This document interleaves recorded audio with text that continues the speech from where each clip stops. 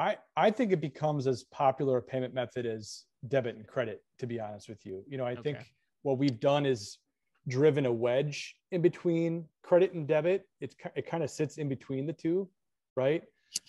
So I think we're heading toward a convergence of BNPL and traditional banking, and or neobanking, where, a customer is issued a payment card that's connected to a mobile app, and they can seamlessly choose how they want to pay for anything, either at point of sale or immediately after.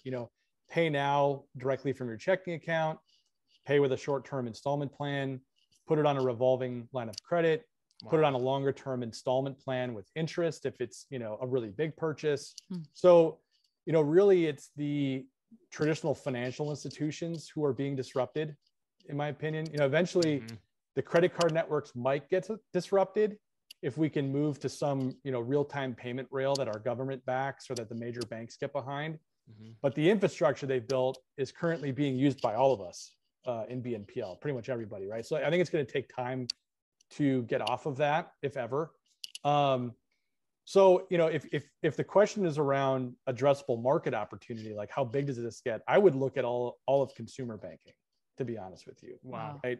If you want to look at the BNPL payment method specifically, we look to Australia as a guide for where this can go. And the latest figures I've seen is that in the US, I think about 1.5% of online retail spend is being processed through buy now, pay later providers. In Australia, it's over 15%, right? And they're about 2 to 3 years ahead of us in terms of adoption of BNPL and where it entered in.